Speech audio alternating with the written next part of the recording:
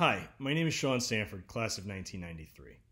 For this year's Day of Giving, I'm excited to see St. Joe's raising funds for JusticeworX, a faith-based community service experience for high school students.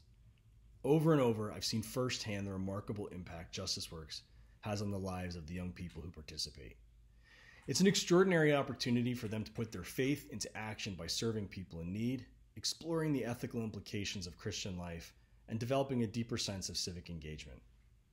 Sacred Heart spirituality is about knowing and sharing God's love, and St. Joe's High School has been part of the JusticeworX story since the beginning.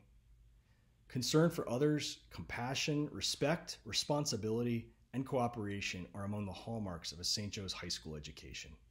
These are the values I learned that helped inform my decision to create JusticeworX over 20 years ago. Falcons have been involved with JusticeworX since the beginning.